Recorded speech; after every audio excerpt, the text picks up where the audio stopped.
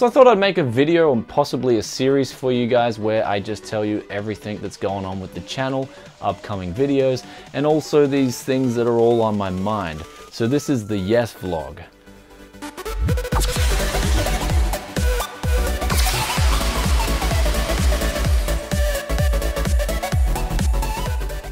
Ladies and gentlemen, welcome back to Tech Yes City. This is Brian coming back to you guys today with kind of like a new series possibly. If you guys like it, then make sure you let me know in the comment section below, where I just tell you, well, really everything that's going on in the channel at the moment. So you're probably wondering what all these boxes are in the background. That's what I'm going to explain. And then I'm also going to talk about some things that in recent videos and stuff that's on my mind, basically. So first things first, this bad boy here, this is the 980 Ti, and I picked this up in Electric City for a pretty good price. I mean, when you compare it to America. So I got it for around 900 AUD or 90,000 yen, which is a little bit over 700 USD, and it has a custom cooler on it, which is what I was looking for. So it was pretty much $100 cheaper than any other 980 Ti I could get in Japan, and that was even reference coolers. So I was after an aftermarket cooling solution, and that's great. And it's got a mouse mat included, so that's the selling point, I guess. But it's from Inno3D, and I've actually never tried a graphics card from Inno3D, and I don't see many reviews, so it's great to give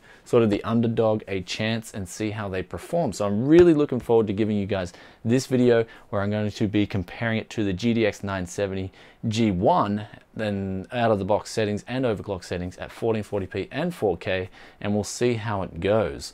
So that shall be interesting, because I'll see how high this graphics card goes, but it looks pretty cool already. So I actually haven't opened it yet. I teased it on Twitter early before. So if you guys want, you can check me out on Twitter too for the latest updates, and where I'm just not constantly, but I'm kind of casually tweeting stuff out and letting you guys know updates about stuff.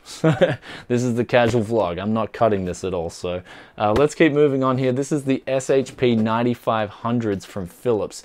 Now, I guess if I'm a fanboy of something, I'm a fanboy of Philips house sound. I mean, every Philips pair of headphones I've had come through here so far has been really good. I just love their house sound. It's like a warm sound where you've got good bass, you've got good mids coming through, and the treble is always just seems to be just right with Philips headphones. The X1s had good treble.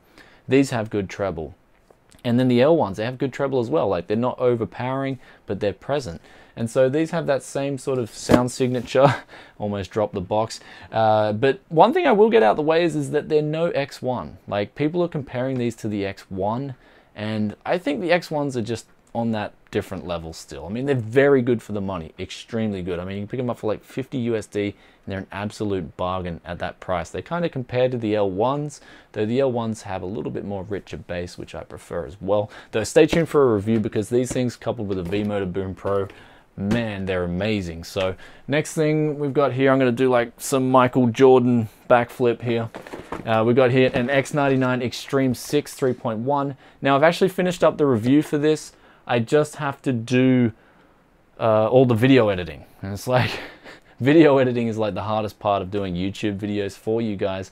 I'm just like, 5 hours just straight in front of a monitor editing a video. So that's how long it takes me to roughly edit a video review, like a motherboard review.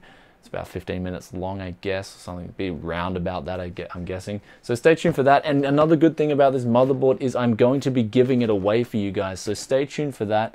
I'll be announcing more details in the near future about this giveaway. So stay tuned for that. Now, next thing up here, we've got the Sound Blaster E5 from Creative. And now they sent this, there goes the box, but they sent me this over as a review sample. And man, I'm impressed. Like, this is Creative, well, being creative. So that's awesome. So I'm really impressed with this so far. I'm going to be reviewing it for you guys, though it's really interesting to see Creative are getting on their game. I mean, especially when I tried some of their products before and I thought they were kind of mediocre. This, however, on the other hand, is a really good product. So I'm going to be reviewing that soon. I've actually done all the B-roll. I've just got to get that out the way, the actual review done. So last but not least, we'll move on to the Fidelio L1s. I actually have a spare pair of these. I found these buried in my house, and I'm going to be giving these away. So not in the near future. I'll be giving away the Extreme 6 in the near future, but I'll be probably doing a review, like, because I actually don't think I've done a review on these, and so I will compare these in a review. Maybe a headphone shootout, a Philips in-house headphone shootout. That would be pretty cool. So let me know if you want to see that. So that'll be interesting. Or if you just want to see the SHP9500 review. So let me know in the description below. So anyway, let's move on now to the next section, and this is where everything's on my mind, and I got to tell you guys some extra thoughts about videos that I recently did, especially. So I recently did the NVIDIA control panel video, and that was met with a lot of positive feedback. So thank you guys for that. A lot of people asked me about anti-aliasing and asked me to do a video explaining all the different types of anti-aliasing. So I might do that in the near future after I get all these boxes out of here and reviewed, and some other videos too, but that's definitely on the list to do, so thanks for that. Also, overclocking monitors, and one thing with that I will say with overclocking monitors is be very careful. One thing I didn't say in the video yesterday or 2 days ago was that if you're overclocking a monitor, make sure that you're not getting skipping frames. So this will rear its ugly head in the real world in the form of you're not seeing what's happening, but it's actually registering. So if you're in an FPS game, for instance, you may be shooting a gun, but you can't see the bullets, but your enemy's died. And so that'll mean your frames are skipping. So if you're in a MOBA, for example, like Dota 2, and you're a hero like Tusk, you'll be shooting out some ice shards, and you won't see the ice shards on your screen, but they will register, and they will actually hit the enemy. So that's something to be careful of there. If you're getting skipping frames, you may wish to check your settings in-game and make sure that the actual game is registering the refresh rate of your monitor, and also that your settings are not skipping. You can do it on browsers, but I find browsers can be, those browser tests can be buggy and may not actually show if your frames are skipping or not. And if you are getting skipping frames after overclocking your monitor, and you can't do anything about it, then you just want to revert back to your original settings. That's probably the best thing to do there. Though I will look into it a lot more for you guys, though. Just be careful of skipping frames. Also, as for MSAA and SMAA, they're my two favorite forms of anti-aliasing at the moment. And thanks for the insight provided about MFAA from the guys in the comments. And I will be also, doing those reviews for you guys very soon. So if you like this kind of yes vlog setup thing, then be sure to give me a big thumbs up. And if you haven't already subscribed to the channel, and if you want to check me out on social media, then be sure to click, or just check me out on Twitter. I'll put the handle there somewhere so you can check it out. And also stay tuned for Tech Gaming Weekly, where I'm going to be doing that with Joker very soon. Today in America and tomorrow in Australia. So stay tuned for that.